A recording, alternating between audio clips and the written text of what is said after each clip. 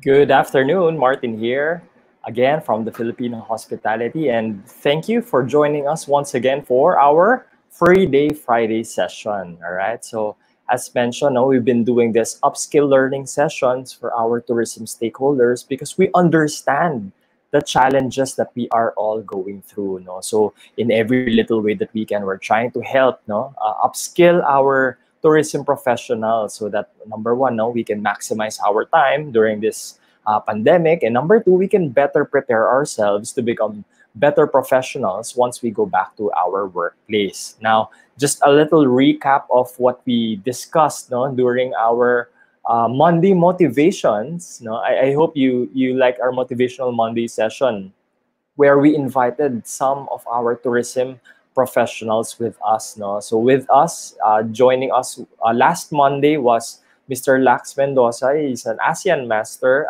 He is currently the tourism officer of Dolores, no, in Laguna. Now, as a travel agent, of course, naapektuhan yung kanyang trabaho. And so ang ginawa niya, he's currently selling a lot of things. No?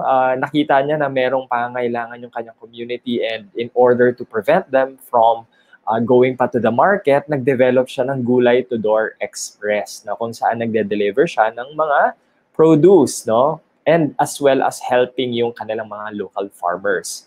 We also had with us si Miss Yafa Cirelos, who is currently a flight attendant from Cebu Pacific. So even as a chief, no, she's already a lead cabin crew. Ang ginawa niya, nag-establish siya ng kanyang mini grocery at home. No? Nakita niya merong allocated space, merong pang available space sa kanilang bahay. So ni-revive niya yung dati nilang store. So she actually invested her own money to buy produce. So not only that, ano rin siya, accredited or licensed certified financial advisor na rin siya. So we understand the importance of finances right now, no? The importance of saving, the importance of investment. And so, it's very good that you understand your current situation and you better plan for your near future. No? So last but not the least, we also introduce si Mr. Rap Buendia. No? He's actually an operations manager from FB Hotel in Coronadal, South Cotabato. And ang ginawa naman niya is, dahil mahilig din siguro siya sa pagkain, no? Nag-share siya ng kanyang mga nabibiling mga pagkain sa kanyang mga kaibigan, sa kanyang mga colleagues, no? Sa kanyang mga clients, no? So ayun, ang ginawa niya sa sobrang dami, no? Ang dami na po niyang na-offer ngayon sa kanyang mga colleagues and friends, right? So what about you, no? I hope we can hear your comments, no? Maybe you can share with us ano ang pinagkakaabalahan niyo? What's currently your side hustle? Diba? Sinabi natin, it's very important to have a side hustle nowadays because it's really a challenge, no? Karamihan sa ating mga tourism stakeholders na walan ng trabaho, right? And this is actually a segue to our segment for today, no? Ang pag-uusapan natin today will be about transitioning, no? So nung previous episode natin na discuss natin the importance of having a side hustle. Yung iba naman, nagde-decide sila, sabi nila, parang gusto ko na maging entrepreneur. Parang yung side business ko, yung side hustle ko, parang yung kinikita ko, parang mas maganda na kesa dun sa kinikita ko nung sumusweldo ako. So, how do you do that? When some of you are probably thinking, no? Some of you are probably asking, how do you transition from being an employee, a full-time employee, maybe tapos biglang magpa-part-time ka na sa iyong business to full-time, no? Because actually that's what happened to me as well, no? For most of you who probably know my story, I was in the hospitality industry for about 10 years, no? I've worked for different hotels and resorts all over the country. I've held different positions, different departments, no? So medyo dinaanan ko na iba't ibang mga positions and departments. And so ang dream ko talaga really was to become a general manager. But then through time, no, I learned, no, when I was interviewing people, nalaman ko bakit merong gap. Bakit kaya yung ating mga tourism professionals, even if mga hospitality tourism students, bakit kaya kulang pa rin? Why do we have to train them all over again once they're in the workplace? So I noticed that there was a gap, and in order to be part of the solution, sabi nga nila, kesa mag-comment ka, kesa mag-criticize ka, always be part of the solution. And so that's what I did. When I was in my last operation stint, I was with Conrad Manila, Hilton Hotel and Resort, in Mall of Asia in Pasay. I was already in operations. I was the mall operations manager for Es Maison, yung kanilang luxury mall there. So okay na, I was able to achieve a certain level of the position. I was head of the organization already. And yet people would ask me, why did you leave pa? Bakit pa? Kasi during that time, I was part-time teaching. I had this sense of purpose in me na I felt parang I wanted to teach our tourism stakeholders. So ang ginawa ko po, nag-part-time po ako sa isang school, in Lyceum in Manila, right? Nagturo po ako ng part-time every Saturday. So whole day Saturday, I taught front office. And that's where I learned na grabe, hirap pala talaga magturo, So snappy salute sa ating mga educators po dyan dahil grabe po, napakahirap po ng inyong trabaho, some think na okay, after school, wala ka nang gagawin. Hindi pala ganun kadali, So, mahirap pala siya. And so, I respect and I would like to honor you, for your commitment to your job. But when I was doing that, I had this passion na parang I wanted to teach.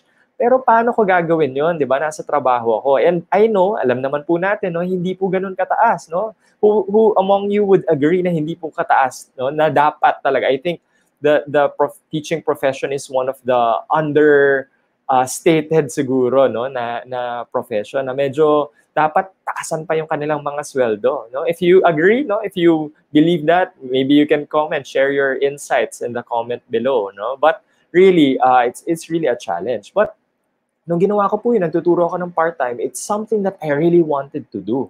So, ang ginawa ko po, sige, sana, nagturo po ako every Saturday and it lasted for one sem, But when I was thinking, parang hindi ko siya kakayanin, parang it's not going to be sustainable if I'm going to do it full-time, right? So, nabigyan po kami ng opportunity. I was handling, matagal na po, actually, just a backtrack, I was already thinking of setting up my own consultancy because in my previous experience, in the last few years of my operations in the hotels, I was already with a management consultancy company. And so I thought that it's something that I really wanted to do, but I don't know yet how to do it, right? So yun po, nagbigay po ako ng time. Sabi ko, sige, I think I really have to gather more experience. I have to establish more credibility, right? So ganun po ang ginawa natin. Now, there was a time, na nagkaroon po ng opportunity to be invited by the Department of Tourism. It was 3 years ago, and I believe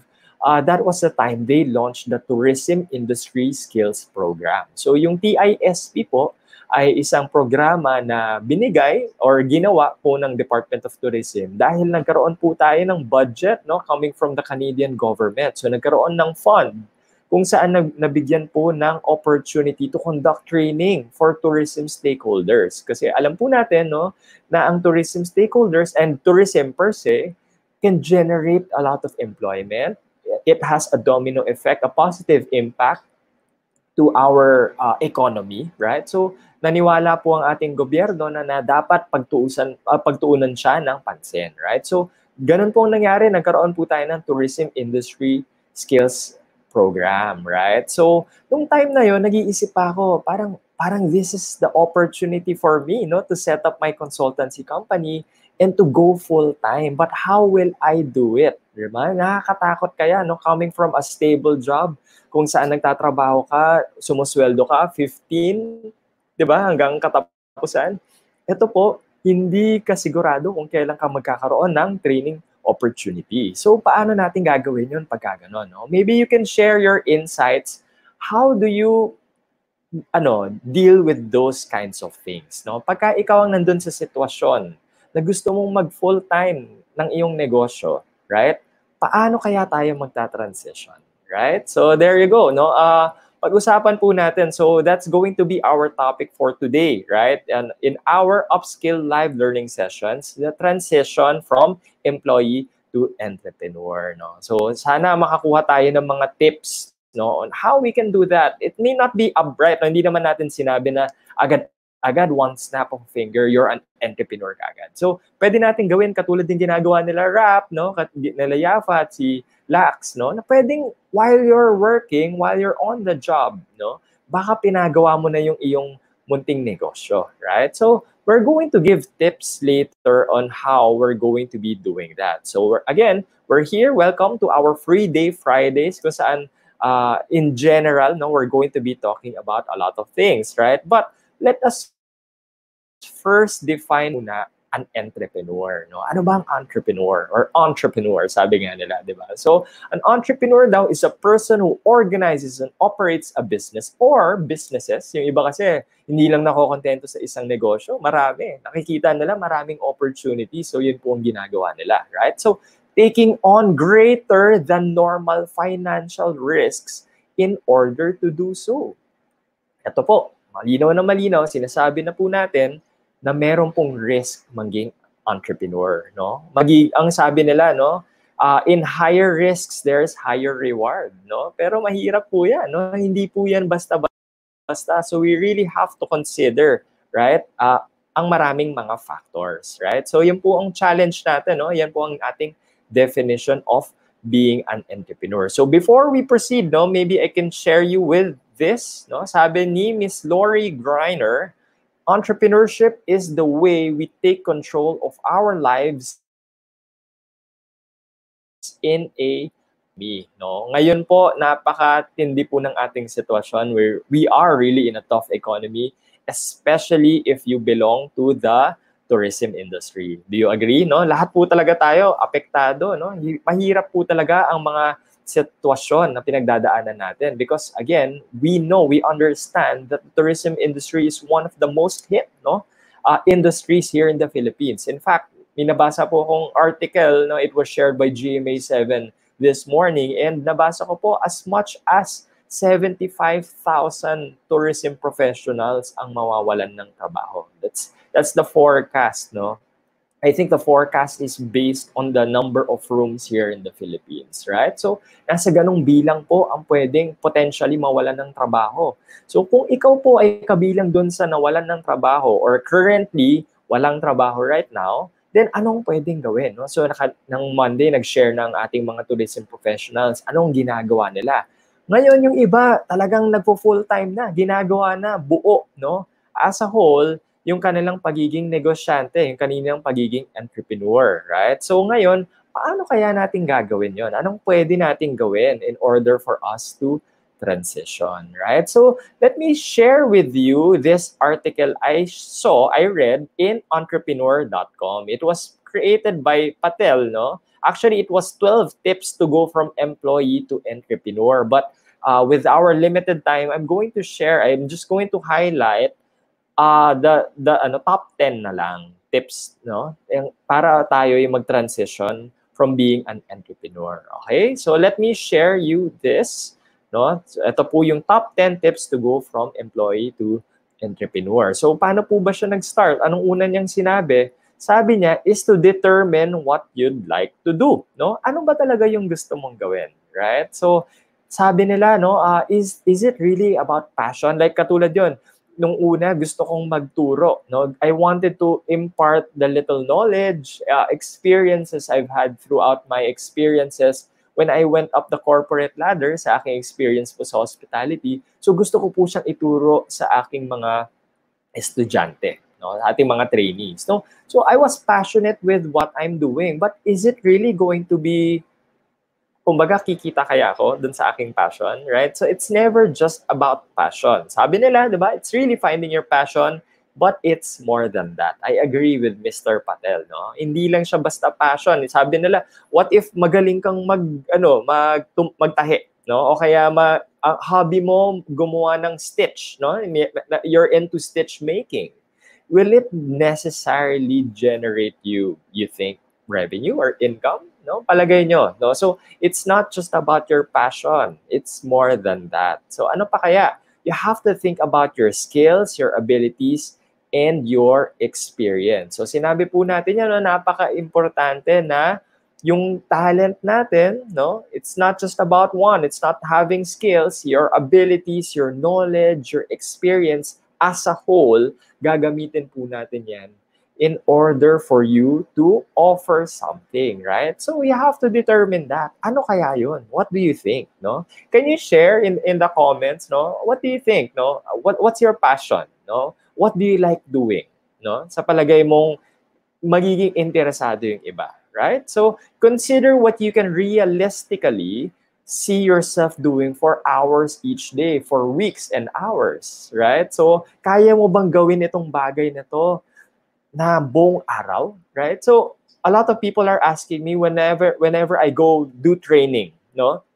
Sir Martin, paano mo nagagawa? Tumayo sa isang function room, kausapin ang sobrang daming tao whole day, and it seems hindi ka napapagod, right? So because I like doing it, right? And ito just to be ano lang to, reality check, no? Truth be told, sa totoo lang, kahit hindi halata, mahiyain po talaga ako. Right? So, I'm not your typical, kumbaga, sabi nila, ambivert ang tawag doon. Kasi, kung sa totoo lang, technically, no, when I take my tests, no, I'm actually an introvert, kahit hindi halata, no? So, pero because of what I'm doing, I decided, kinonvert ko po ang sarili ko maging ambivert. Na if I have to talk to people, then I'm going to do that, no? So, ganun po, nag-shift po ako. And it's really a challenge. It's really a skill, right? Maybe we can discuss that in a separate topic, how I was able to do that, right? So, yan po, no? Kailangan po matuto tayong alamin, no? Ano ba talaga ang passion mo? Ano ba yung kaya mong gawin? Ano bang may offer mo? Right? So, let's think about that, right? So, next is to think about what others will pay for. Because again, setting up a business entails money. No? Meron pa rin yung kailangan, hindi pwedeng puro passion lang. Meron pa rin, syempreng, opportunities kung saan kikita ka. Kasi again, you're even considering of it replacing your job, right? So, dapat, it's not just going to meet kung ano yung kinikita mo as an employee. It has to even go further, right? And again, opportunities abound for entrepreneurs, right? So, yan po, no? So, you have to think about what others will be willing to pay for. Now, a viable business, sabi ni Mr. Patel, is the intersection between what you'd like to do and what others will pay for, right? So, nasa gitna po yun, nasa intersection po yun ng dalawa. Right? So, dapat po, tignan po natin yon, no? What do you think or are others willing to pay for? Right? So, yan po, no? Kailangan po natin i-discuss yan. Next would be to interview ideal customers. So, ayan po, no? Aalamin na natin, kakausapin na natin yung mga kakilala natin, no? So, dapat alam natin, no? You have to find a few people that you think would be your ideal client. So, kausapin mo na. No? And minsan, itong medyo challenging to. The people closest to you are usually the least or the first people who will not believe in you or your product. Tama ba? Nangyayari ba yun? What do you think? No? And it's the challenge. Sometimes mahirap magbenta sa mga kaibigan, yung mga, even your own family, di ba?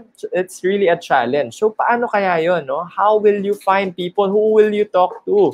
Right? So you have to talk to people. No? You have to weigh, no?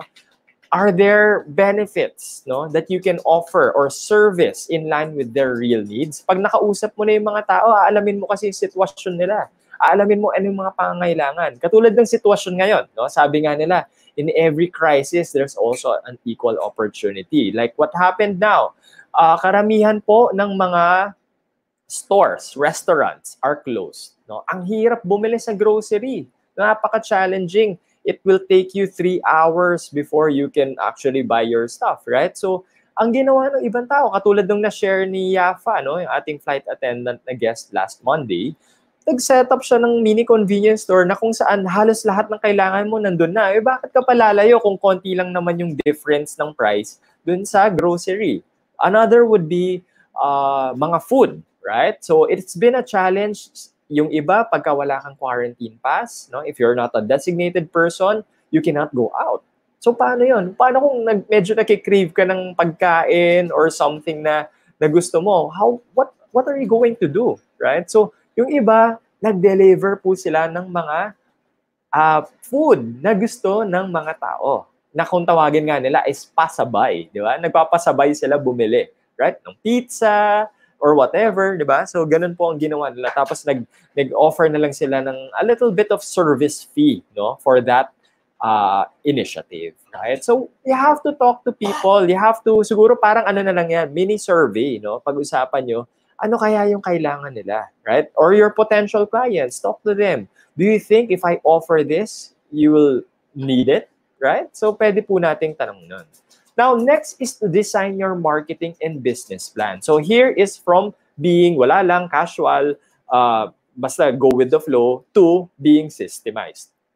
Kasi I think yun po ang difference ng isang side hustle, no? Kung saan nagbebenta ka lang ng mga binabuy and sell mo, ng maliliit na bagay, or from being an organized or being an organization na talaga. You have to have your marketing and business plan. Sabi nga nila, lagi po sinasabi, no? If you fail to plan, you plan to fail, right? And so you really have to have a plan. Now, today's marketing, yung marketing daw po ngayon, involves content creation, social media, email outreach, and more. Sobrang dami pong kailangan i-consider when you have an organization.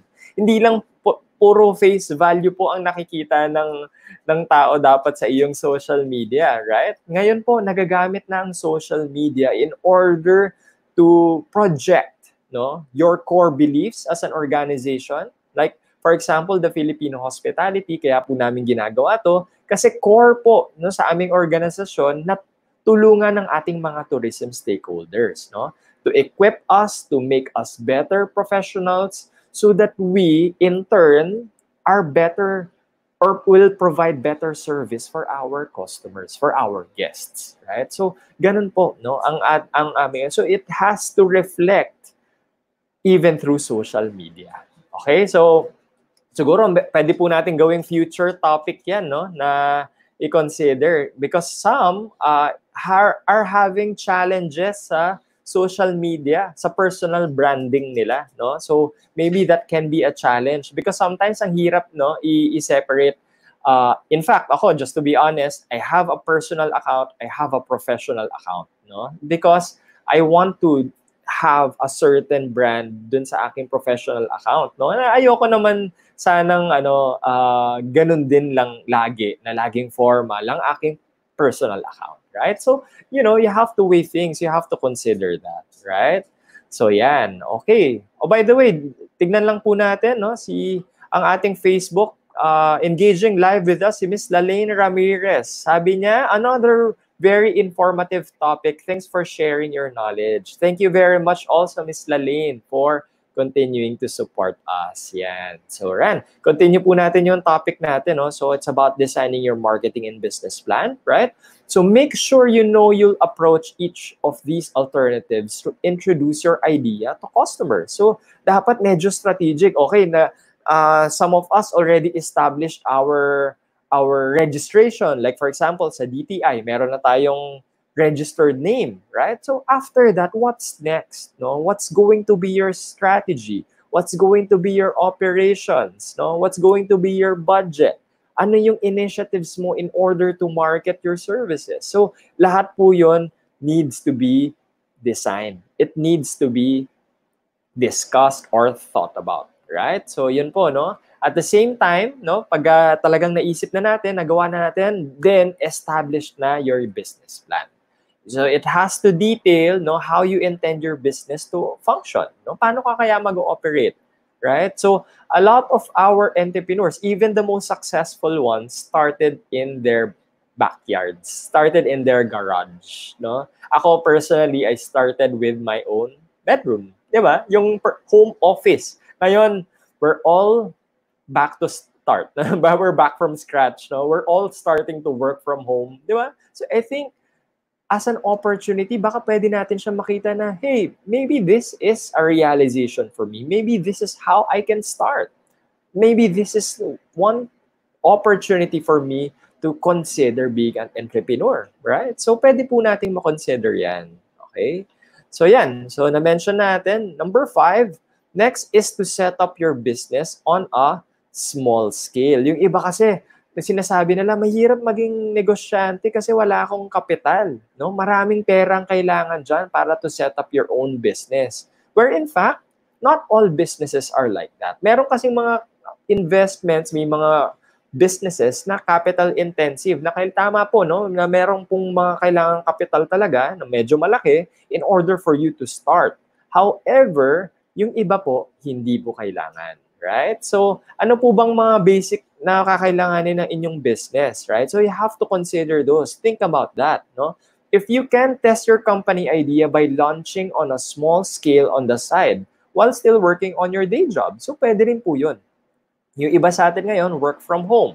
So, again, no, sabi natin in our previous episodes, it's very important that you plan your week. Now, if you think na, okay, hindi ka naman time-based, no? Hindi output-based ka, nagawa mo na yung trabaho mo, then maybe you can allocate time now for your own business, right? But again, I'm not saying that you take time away from your current job because again, that's ano naman, that's unfair naman for your current employer, no? So you really have to be siguro i-budget nyo lang po yung oras nyo. If you think you've allocated a lot of time or enough time for your current job, then maybe set more time for your business. But again, you're going to have to weigh things because definitely it's going to take away from your personal time naman, from your quality time with your family, di ba? So yan, no? You have to weigh things down. Now, titignan po natin, no? So, balik po tayo dun sa na-mention ni Mr. Patel, no? So, sabi niya, this gives you a no-risk opportunity to test your ideas, get your first clients, and see if the business will hold up over time before you leave the security of your current position. In the past, no, when I was still pondering of setting up my management and consultancy company, marami na po akong kinausap. In fact, bago pa lang po akong maging ASEAN Master noon. I think that was 2008 if I'm not mistaken. Or, 2012 or 14. I got my dates mixed up now. But that was the time that I started talking to other ASEAN Masters. Sabi ko, I think it's best we collaborate. I think we can do more. Huwag tayong maghihintay. Kasi during that time, it was a challenge for the Department of Tourism to create initiatives for the MRATP, no? Kasi syempre marami po silang kino-consider in terms of tourism development, in terms of planning, marami po silang iniintindi. So sabi ko, as private stakeholders, as professionals, as ASEAN Masters, siguro dapat gumawa tayo ng organization kung saan we can reach out kasi our job, our role really was to cascade, to promulgate the ASEAN Common Competency Standards for Tourism Professionals. Diba? Yun na rin naman yung trabaho namin as ASEAN Masters. So sabi ko, why not make it as an organization? And a lot of people agreed, no? So sabi nila, okay, sige, pwede yan, right? But however, a lot of them were working for established companies. In fact, a lot of them were holding high positions already. So medyo mahirap. Talagang sideline lang nila pwede gawin yung consultancy. Right? So, again, you have to consider that. Now, we'll talk about that later on more in detail. Right? But moving forward with our topic, you have to assess feedback and adjust. Okay, ito. Very important po sa akin ang feedback, right? So, even when I was still working for hotels and resorts, no, lagi ko pong sinasabi, no, it's customer feedback that we really understand the direction of the business. No, when we talk to our customers, when we know kung ano yung mga pangailangan nila, then that's the time that we can adjust, right? So, napaka-importante, same with your business, you have to understand ano kaya yung kailangan. Huwag mong ipagpilitan na yung ginawa mo, yung handicraft mo, because ito lang yung design na alam mo, yan yung bibilin ng inyong mga guests or ng customer. Because we have varying, the needs, the wants of our customers, our guests are constantly changing. And so, tayo din po, dapat po natin marunong tayong mag-adjust, mag-evolve. No? So, alamin natin, kausapin po natin sila. Ano kaya ang kailangan? Anong feedback? You have to assess and then go back to the drawing board. Because a lot of times, we have to readjust our strategies. No? At some point, siguro, gumagana yung ating strategy, gumagana yung ating produkto, bumibenta, ang ating serbisyo. However, at some point, you will plateau. No? Dadating yung point, mas maraming nakakaisip ng mas magagandang ideas kesa sa'yo. And so you have to evolve, right? So yan po, no, very important po ang feedback because it is straight from your customers, from your guests, from your clients that you will be able to adjust, right? So yan. So running a small-scale operation, according to Mr. Patel, will help you determine which parts of your idea are great and which ones need adjusting. So minsan tayo kasi inisip natin yung idea natin, eto, good idea to, this is the best thing to do. But once na sinample natin sa ating mga clients, ay hindi pala, right? So it's okay, no? And a lot of times as an entrepreneur, you will experience that. You will learn to adjust. You will learn to learn from your mistakes, di ba? Sabi nga nila. Now, you have to take customer feedback seriously and constructively. Baka naman nakakuha ka ng feedback, umiyak na tayo, masaktan na tayo. Hindi pwede yun, right? So you have to make necessary changes before you can begin scaling up, before you begin, expanding your business, right? So kailangan muna natin, again, start from the basics. Okay? So eto na. So for example, naisip na natin, oh, mukhang magandang idea talaga yung gusto kong gawin, right? Now you have to assemble a team. You have to develop a team, right? So depende po yan sa operations nyo, depende po yan sa serbisyo nyo, right? So based on the need, then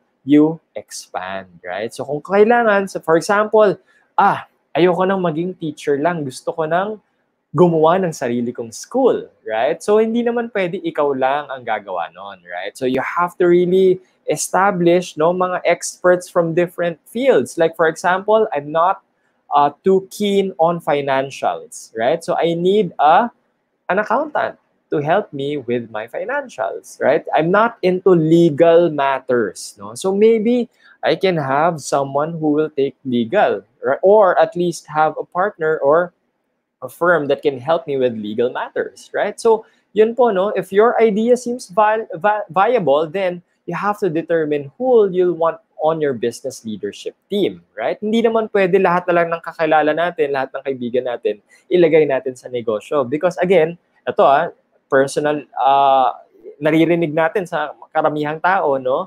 Or let us know if you yourself experience this, mahirap katrabaho ang iyong barkada, right? Or yung close friend or kaibigan. Kasi sometimes friendship gets in the way, masyadong lax, parang, okay, relax lang ako kasi kaibigan ka naman, barkada ka naman, right? So, yun lang, you have to really weigh because, again, if it's a legitimate registered business, then you really have to know who is going to be in your core team, right? Especially if it's going to be a partnership, or a corporation, Later on, we'll be discussing more on that. But depending on your personal experience, you may need help in areas, yan, sabi natin kanina, such as finance, marketing, If that's not your core, yung iba, marami po akong kakilala, they're very good in operations, but in terms of selling and marketing, dun po nila kailangan ng tulong. So it's really about finding the right people to help you, deliver, right? So there, customer service, yung iba, into production, di ba? Dun sila mismo sa production team, then you have to consider that, right? So yan. Next is to secure financing, So yung iba sabi na, nako, ito na, pera na ang kailangan. Depende po yan sa business. For a small venture, this might mean saving up some money to get through the first month. So very important daw po yun, na once you operate, kailangan you can survive. Sabi nga nila, dapat at least, 6 months to 1 year or at least 18 months, you can survive without any income. That's the kind of money that you should be having or have in order to survive. Right? So expect, again, lagi natin sinasabi, expecting the worst, but of course, hoping for the best. Na eventually, may kikitain ka rin, right? So if your aspirations are a bit larger, kung medyo po mataas ang ating pangarap, then you may need to think about how to procure venture capital or outside investment. Now, I just wanted to share yung aking yung brother ko po, meron po siyang show and it's called The Final Pitch. Now, The Final Pitch actually provides investments, no? So para po yung ano, no, I don't know if you've seen an episode of The Final Pitch. You can actually you might want to check their Facebook page as well as yung kanilang YouTube, kung saan nandun po yung kanilang mga episodes. Now, just to give you an idea, in the international context, I don't know if you've seen yung Shark Tank, kung saan may mga investors, no, mga billionaires, millionaires, who are willing to invest an amount to a business idea. No? Meron pong mga business pitches kung saan, I want to be part of that. I want to have a share, then I will give you a certain amount. Right? So, ang final pitch is that show rin here in the Philippines. And it's been, I think, nasa 5th season na po siya if I'm not mistaken. And ang ginagawa po ng show na yon, nagko-collaborate siya with other investors at yung mga investors na yon are picking, no, selected entrepreneurs to provide funding. So kung ikaw po, isa po yan sa mga challenge, no, ng iyong organization and you want to scale up, then I suggest you visit their Facebook page, you visit their YouTube, no, panoodin niyo po yung mga episodes kung makita niyo yung dynamics ng organization. And if you think, kaya ko yun, maganda yung idea ko, meron akong opportunity, tapos kailangan ko lang kapital, then you might want to prepare your pitches because of course, no, they're coming up with the next episode, the next season, kung saan malay nyo, no, someday kayo po yung mapili and be given the capital that you need to expand your business, right? So yun, consider po natin yan, no, visit po natin yan. Okay? Now, moving forward with our topic, right, just to continue, the next is to set up the structure of your company. So yan na po, no? Meron na po, na-establish na natin yung business plan na natin, alam na natin yung funding na kailangan natin, then it's time to set up the structure. So you, at the same time, you also want to decide what kind of company structure to register. Yung iba po, katulad ng sabi natin, are sole proprietors, no? Nag-register po sila sa DTI, and I believe ang DTI po, marami pong mga information dissemination, webinars as well on how to set up your business, right? So kung kayo po gusto nyo maging sole proprietor, then you can register through DTI, but at the same time, register pa rin in your LGU, local government. Hindi po sapat ang isang DTI registrations, no? Because normally, typically, it's just, you know, highlighting your registration name or your trade name. Pero iba po, of course, ang local government unit, no?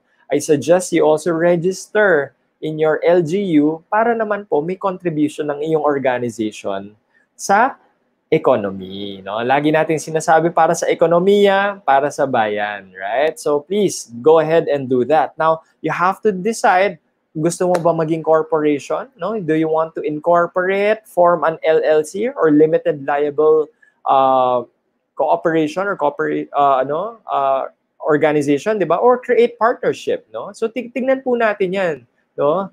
Kung meron po tayong organizations, again, all of these information are readily available in the internet. Please go ahead, no? Gusto mo ba partner? Gusto mo ba ikaw lang? Gusto mo corporation kayo, no? So tignan niyo po 'yan, pag-isipan po natin 'yan, no? Kasi very important that we establish that from the start. Okay? Now, last, okay, na-set up na natin lahat.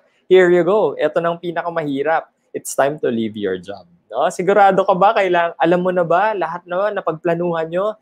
Naisip mo na talaga lahat ng possibilities and you're ready to take on the plunge? Then, maybe it's time, di ba? Maybe you can consider now to leave your job. I know it's difficult. I know it's hard. No? Ako, I think most or more than being definite about the things na alam ko mangyayari dun sa business ko, I think it's really more of the faith. No, for me, to be honest, real talk lang. To be honest, it was really about faith. No, I trust that my God will provide. No, I trust that He has good plans for me and my family, and so I took the plunge. No, I decided to establish my company and just believe, right? So I think sabi nga nila, ganun daw ang faith eh.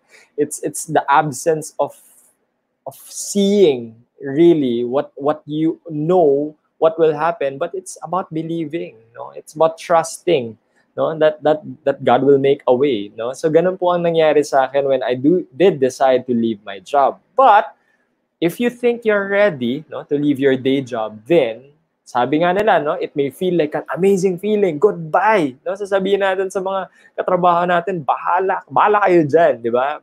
Kanya-kanya na tayo, no? And some, 'di ba, nagkakalimutan na. But I recommend, do not burn the bridges, no? Sabi nila, 'di ba? You have to establish pa rin yung relationship with your colleagues. Kasi you never know, maybe you will need their help in the future.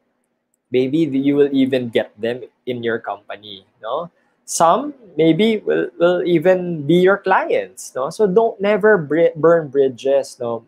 Lalo na po ang tourism industry, napakaliit po ng ating industriya. Tama po ba? Right? So kailangan po natin yan, no? Huwag po tayong let's not burn bridges, right? So very important pa rin po na that we establish our relationship with our colleagues, with our clients, right? So ayan, yan na po ang top 10 tips, no, on how we can transition from being an employee to entrepreneur. And really, it's going to be difficult. It's hard, but it's a process. It's best that simula pa ngayon pa lang, no, pagplanuhan na po natin, pag-isipan natin yung mga recommendations na binigay ni Mr. Patel ng entrepreneur.com, right? And let's talk to it's always best to have mentors. It's always best if you're planning to set up your travel agency, it's always best to talk to successful travel agencies, right? Or tour operators who've been in the industry for quite a number of years already.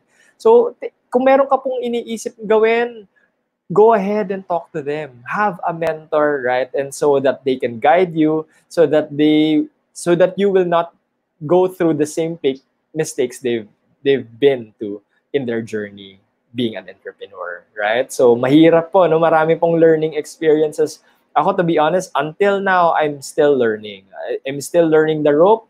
It's a journey. Sabi nga nila, hindi po yan race. It's not a race. No, it's not a 100-meter dash, but it's a marathon. You have to survive. Sabi nila, you have to survive the 5 years daw before you sabi nga nila, most of the startups, no, within less than 5 years nagsasarado, right? So if you can survive that, if you can not only survive but thrive in the process, then congratulations, no? But again, it's not an easy task. Sabi nila, gusto ko maging entrepreneur kasi I want to have all the time. Ayoko nang maging 8 to 5.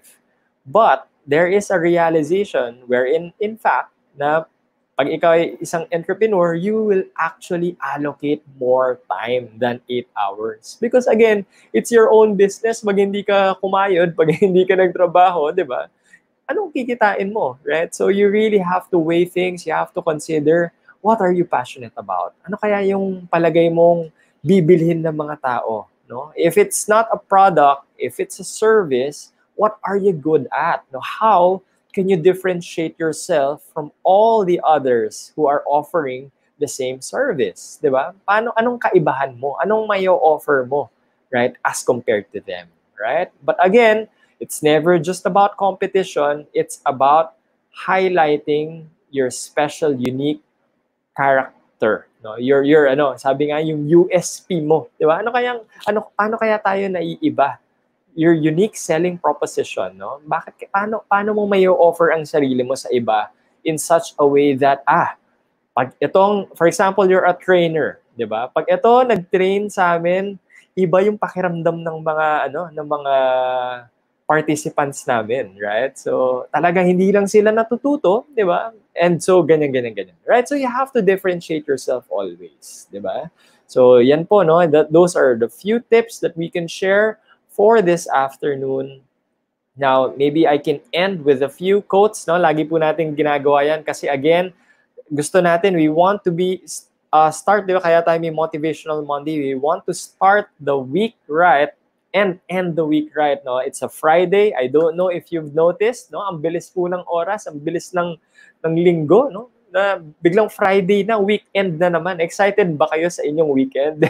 Yung iba talagang excited. Thank God it's Friday. But now, it seems it's all one in the same. Di ba? Parang pareho lang din po yung ating mga araw ngayon. But anyway, I just want to end with this, right? I just borrowed a quote, no, from Mr. Steve, ating paring Steve, right? Of course, the creator or founder of Apple.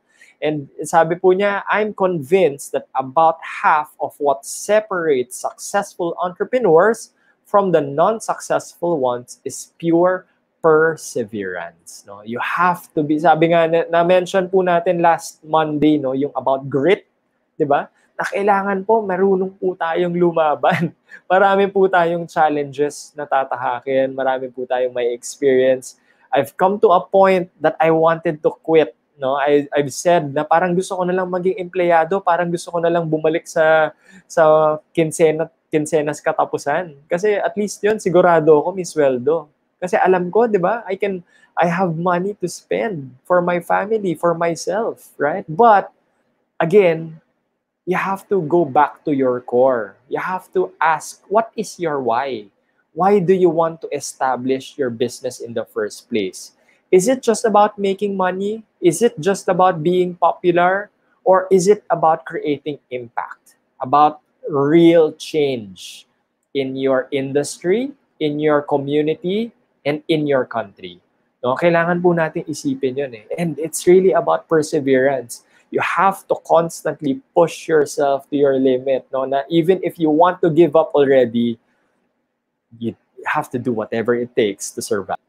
Not only teaching, but I also like learning. So marami po akong mga groups, may mga Viber groups po ako, mga top entrepreneurs, mga businessmen all over the Philippines, at meron po doon mga mentors, no, mga established mentors, mga sikat na personnel or personas sa entrepreneurship who share free, no? Talagang free willingly their insights, their experiences about entrepreneurship and how you can better survive this. Okay? So yun. Another one, entrepreneurship is living a few years of your life like most people won't, so that you can spend the rest of your life like most people can't. No? So sometimes yung negosyo, it's really about sacrifice, 'di ba? It's really a challenge, no? Mahirap. It will take a lot of time. You have to invest in time, effort. Sabi nga nila, blood, sweat, and tears in order for you to survive this, right? But again, you have to think long, no? Titingnan po natin yung long term, 'di ba? Gusto niyo po ba ikay papasok na lang, no? Maninilbihan at tutuparin ang pangarap ng ibang tao?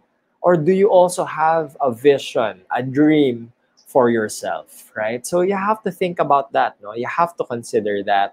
And lastly, I would like to end this, no? Never give up. Today is hard.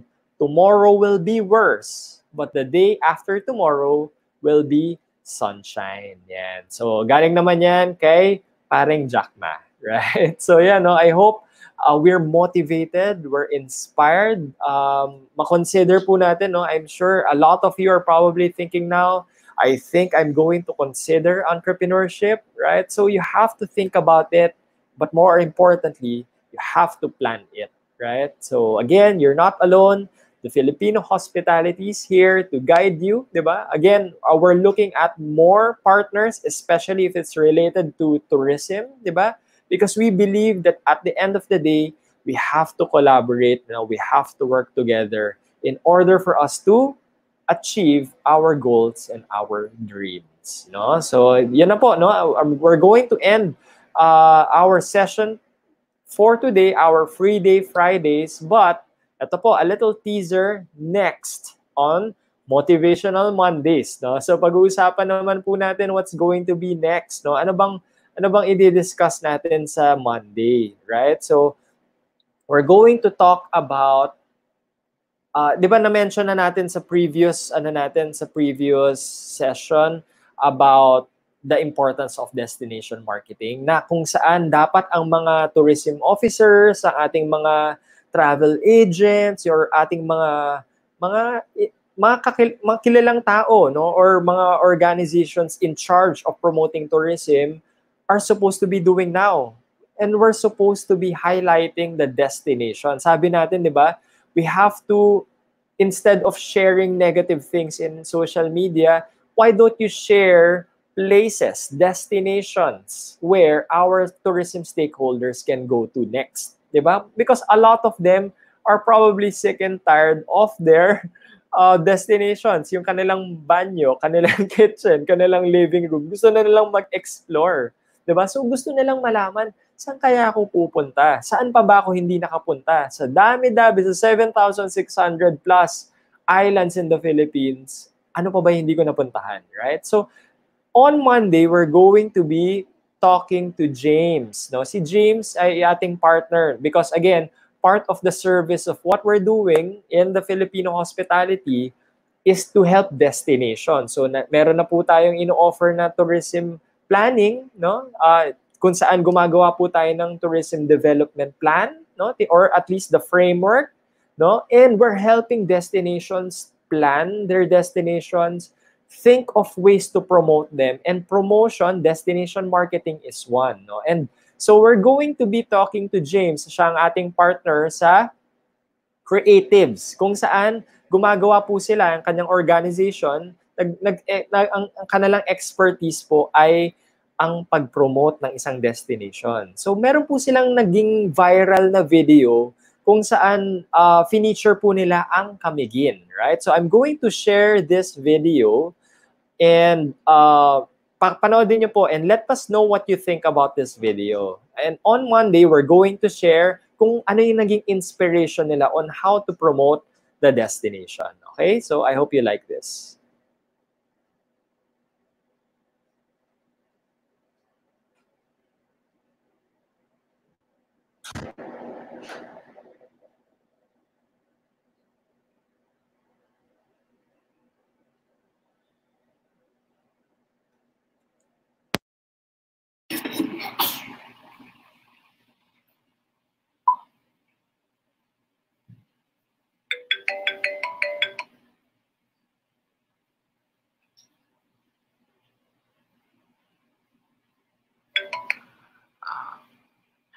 Naku, friendship! Ano ba naman itong pinagtapunan mo sa akin? Ang liit, ang tahimik, ang boring, wala akong kasama. Ay, dami sinabi sa Camiguin. Saan ka na? Obvious ba? Ewan ko sa'yo. Sorry na. Dapat kasi kasama kita dito. May emergency nga sa work eh. Ewan ko sa'yo, lilibi-libi ng ticket, di ka masasama. Sorry na ka. Anong gagawin ko dito sa Camiguin?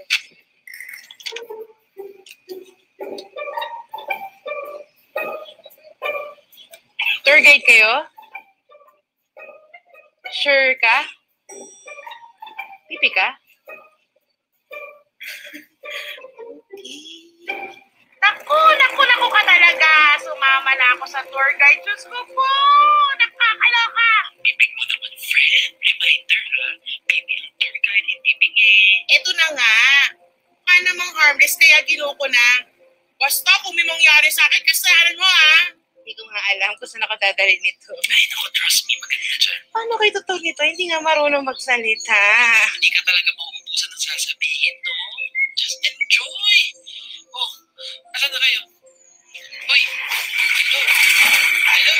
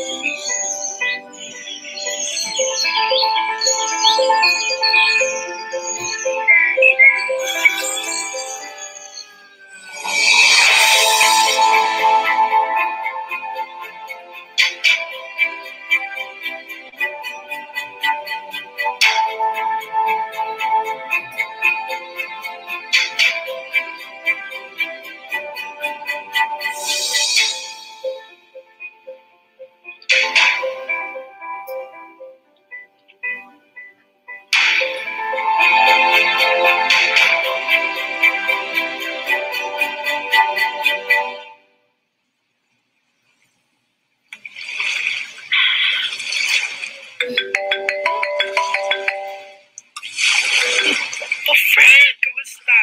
Ano masasabi mo sa kamigin? Uy, ano na? Ba't di ka na makapagsalita?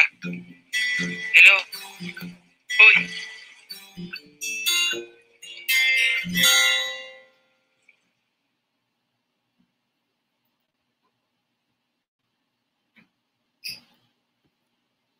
Okay, so there you have it. So no words, no? So what do you think about that, about that video?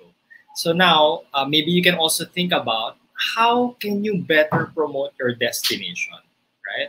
Because some are always highlighting their fiestas, their key tourist attractions. And of course, no, nakita naman natin, dinaanan, pinasadahan din dun sa video na yun, yung kanilang mga tourist attractions. But more than showing the attractions, what about the experience? You have to highlight what would be the experience. And yun nga, no, this video actually highlighted on the experience. Wala nang masyadong maraming salita.